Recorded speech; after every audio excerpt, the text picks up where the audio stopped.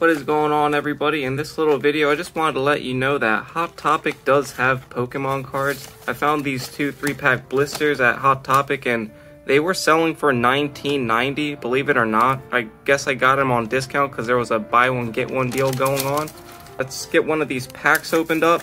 I was very surprised to see that they had these there. I mean, I was looking for that silver Bulbasaur anniversary Funko Pop, if you know what I'm talking about, but I didn't luck out with that. I did luck out with Pokemon cards, so can't complain there. Let's see what we do have inside of this pack here.